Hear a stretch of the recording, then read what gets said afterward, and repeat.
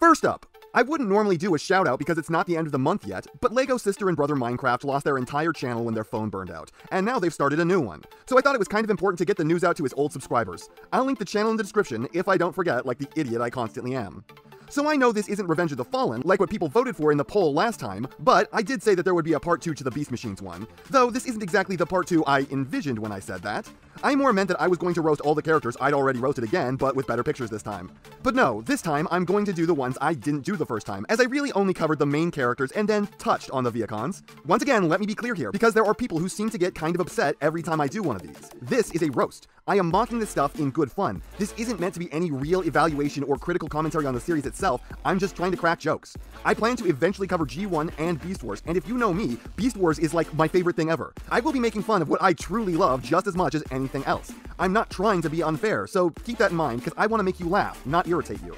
And introducing the new and improved PerspectiveEnd Patreon, now with perks. Or perk, at least.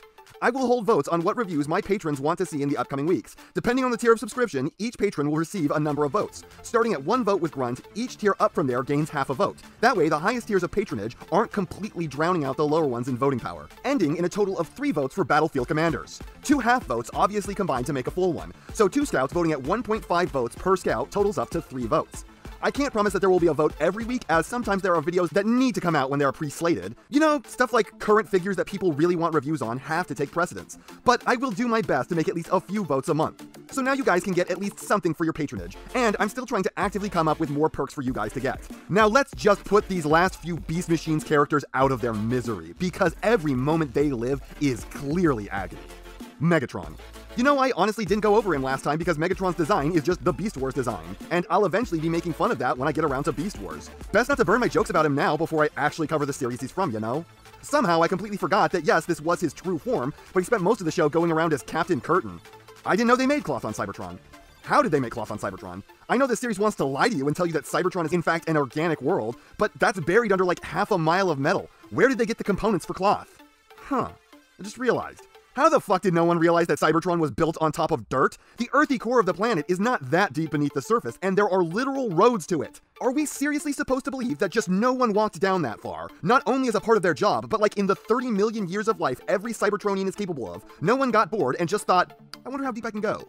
What was I talking about? Alright, what exactly is the point of putting a fire grate over your mouth, dude? That's not armor unless he expects to take a punch to the face while strapped up to his computer chair, on a planet with no one on it because until yesterday, he killed everyone there. I want to point out that this guy wants to purge Cybertron of beast modes, which is something Cybertron didn't have. Hell, it's even reinforced in this show that Cybertronians didn't normally have beast modes, as Nightscream was accidentally cursed with his in an underdeveloped accident. And it was super weird that it happened. So Megatron, be inventing problems to have here.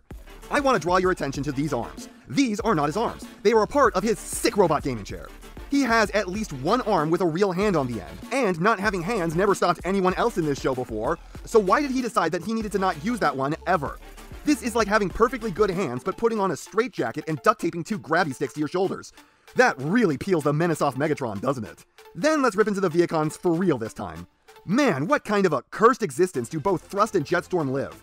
Like, Thrust has to spend his whole life trying to balance on a unicycle like the clown he is. Meanwhile, Jetstorm can just never land. If he wants to have a laydown, he has to faceplant from like 10 feet off the ground. And I don't know if Tankor has it any better.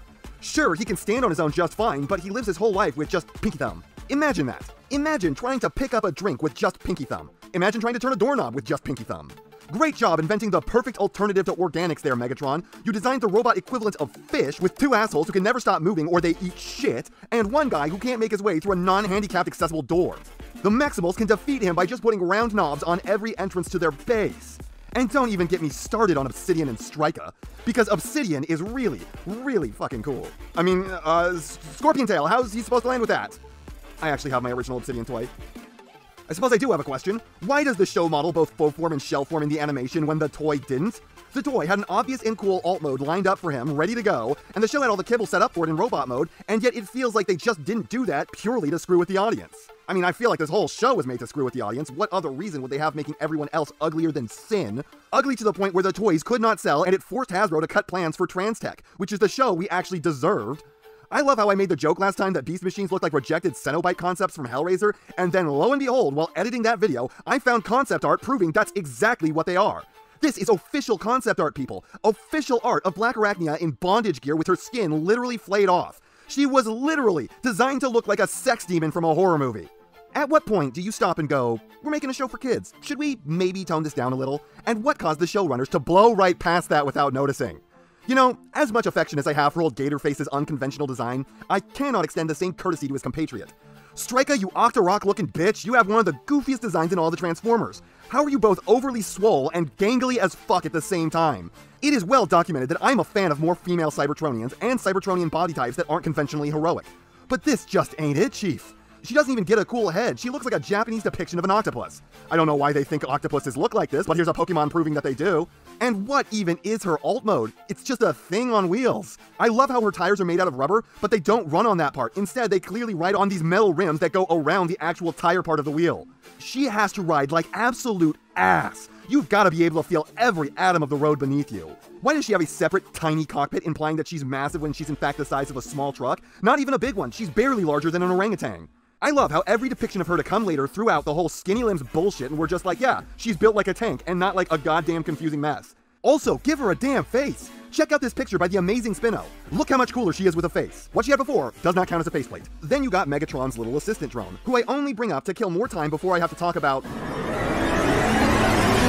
Anyways, yet another thing Megatron couldn't design right. The arcade called, they want their claw machines back, and this time in one piece.